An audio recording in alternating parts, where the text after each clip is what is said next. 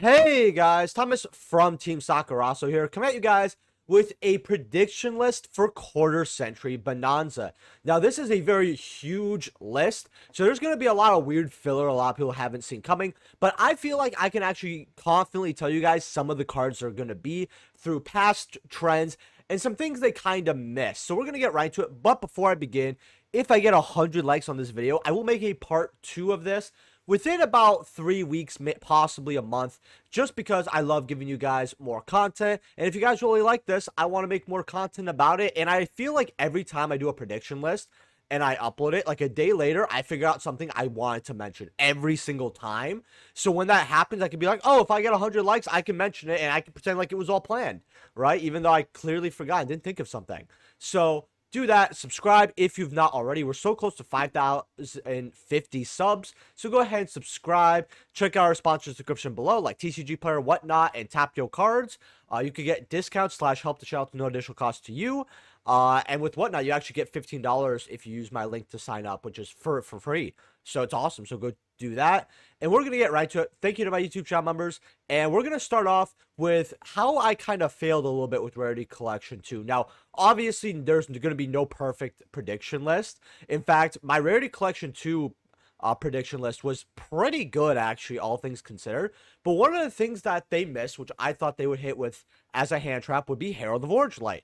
You know, this card has seen play multiple times in older formats. We're seeing this card in Edison now, and it's quite popular. We've seen it in Modern with not just Drytron, but Medolce and other decks like that. This card is quite popular as a hand trap, and since this is going to be the last time they do quarter centuries, it kind of makes me wonder, why would they not put this card in? Especially because, and this is just a trend they have, is cards that have had OTS ultis have been in as quarter centuries. They've been like, okay, these have been ultis, we're going to make these quarter centuries. I don't really like that too much, but at least with Herald of the Orange Light, it was kind of a throw-in ulti, and it was old, so I'm not like too upset with that.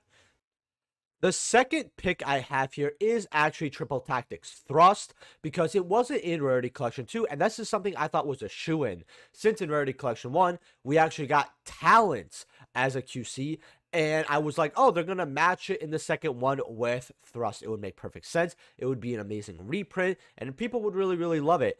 And they ended up not doing that, which I found very, very odd, especially because Konami does not shy away from making OTS ultis as cards in Rarity Collection. I mean, Enemy Control didn't even have 3 months. And our next card that I would have had here if I missed it was Diviner. But they ended up making it a ulti and OTS 25 and a QC within like the same 2 weeks, which is really, really dumb to me. So Konami is not afraid of doubling up on cards. They might give this to us in the tins and in Rarity Collection Bonanza, which would be like really weird as a double up thing, but they probably will. It's just my opinion. Now, the Dark Charmer Gloomy here, and we got Area. Now, I'm just saying all the Charmers. I'm just trying to pull up 2 to make it simple. A lot of people are going to be like, oh, they're trying to put this in Rarity so that, you know, we have all the Charmers. And I definitely see that coming. You know, they want to make all the Charmers accessible as a high rarity. It would help sell the set. If you have these, it would be a big rip. Granted, you know, 350, 424. I mean, if they don't get reprinted, then I guess they're safe. But I definitely see the Charmers in there. I would put like a 90% bet. They have to fill up, I think, 197 more slots. Their Charmers are a big chunk, so that'll be 6. They might even put the little ones in there as well, honestly, which would be horrible. But they honestly just might, just cause. And that would really suck. But that's just one thing they might end up doing. So just be worried or wary about that. Granted, out of those, the rest of the 197, not all of them are going to be cards that come as QC, so just something to keep in mind. We have Ghost Girl, Reaper, and Winter Cherries, which is a $7, $8 ulti, by the way, Lamau. And then we have Dogwood here, which is higher and doesn't even have an ulti. Man, imagine if they made this the ulti instead. $15, $19 here for your Spooky Dogwoods.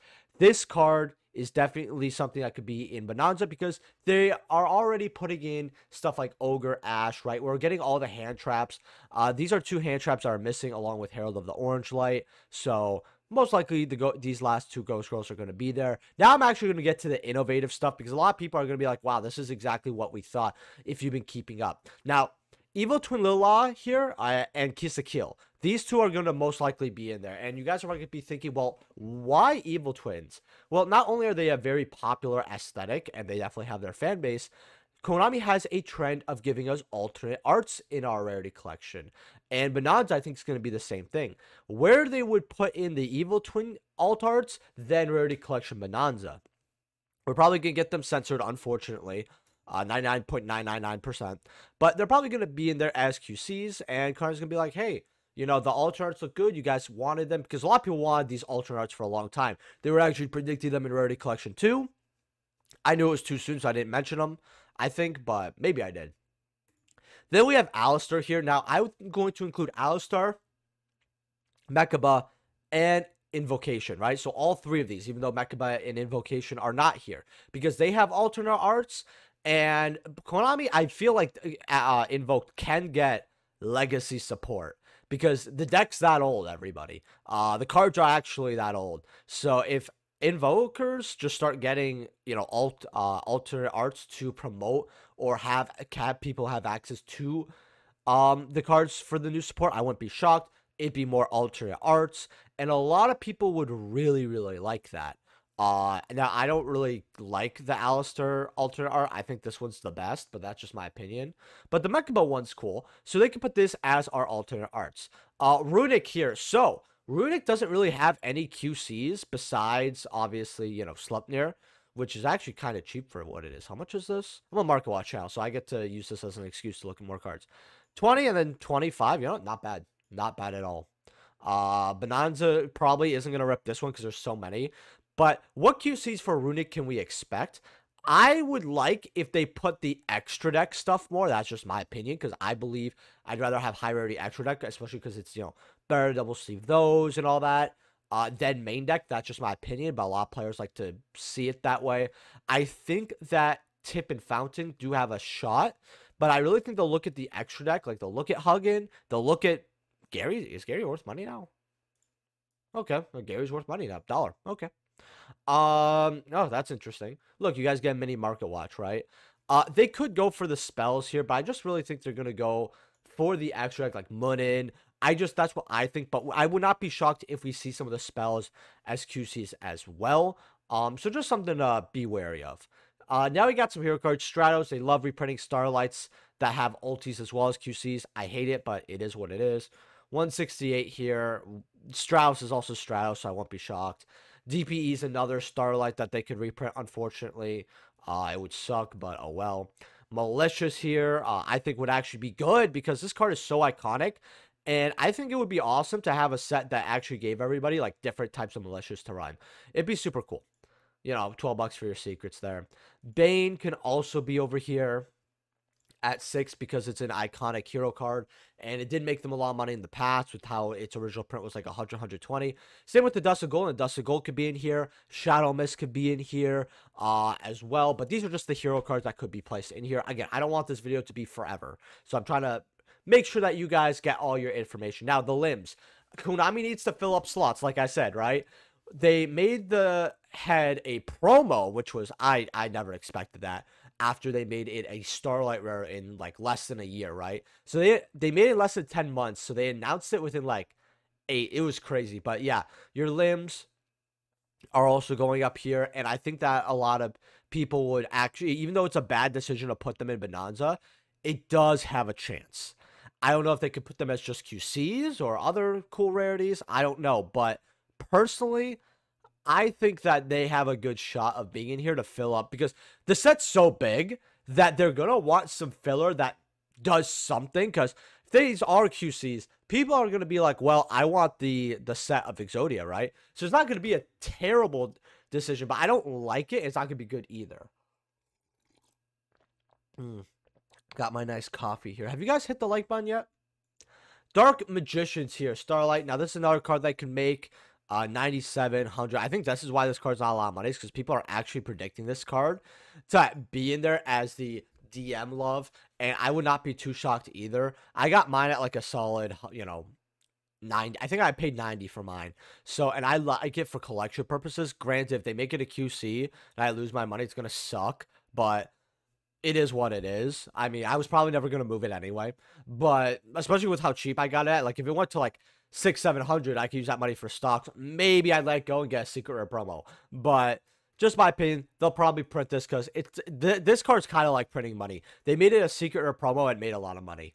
Yada. Now they love reprinting Crystal Revenge as QCs. I don't know why. They just love reprinting them as QCs. So I have Yada here. If they don't reprint Yada, I would pick it up at 60. Blackwing Dragon, again, it's a signer card that they didn't put as QC. 56 here. Again, it is possible because I felt like they reprinted this or they announced something with this. Yeah, they didn't make it some type of Starlight already, did they? I felt like they did for some reason. No, they didn't. But it has a chance, but 55-6 is not that bad. I also have Power Tool here because they might just put the Signer Dragons that they've missed in here. So they'll put Power Tool, they'll put Red Dragon Archfiend possibly, which is like fine because, you know, the ghost is still a ghost.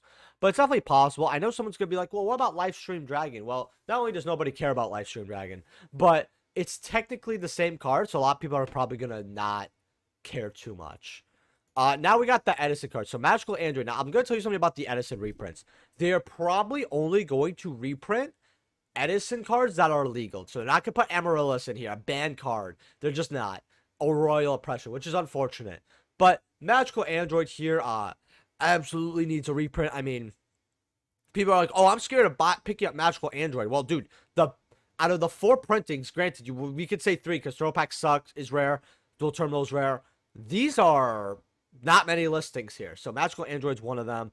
Darkened Dragon would be another fantastic one to have in here. I would actually love it. Colossus would be a really cool one, actually. I'm actually glad they put this up here. Colossus, you know, for Edison players would be really good. It's really iconic. Goyo / Brio would actually be really good here, as you guys could tell. Maybe Gores. Actually, Gores could have a really good legacy reprint here. I think that would be awesome. A Gores QC, which the comments are $1. This would be a very, very good card to put in there. Even Trag, because Trag doesn't have hollow printings much, would be really, really cool. Then we have Beatrice. Now, I think Beatrice deserves to be banned. I thought it should be banned before, because here's the thing about Beatrice, okay? Beatrice is a card that everybody, when it's meta, people want it banned, and then it doesn't become meta, and people are like, guys, well, wasn't that bad. And then the same thing happens. Like, I'm telling you, this exact scenario that I just told you guys about people being like, oh, it needs to be banned. And then the second it leaves the format, because you know, the decks got power creeped or hit to oblivion, they're like, oh, well, Beatrice isn't that bad. Has happened, I don't know, 5-6 times, right? Just ban the damn card. Like, honestly, especially with the Fiend's Potential having this, I don't like it. I don't want them to Foolish Burial shit. I'm good. I really want this card banned. But if it's not banned, I expect a QC. And then Summon Sork and here. Now, this would be a dark... They would count this as a DM card just because it's, you know, looks DM coded, if you understand that. This card has an errata in the OCG. We have a while until then. So Konami might actually give us a ban list in August.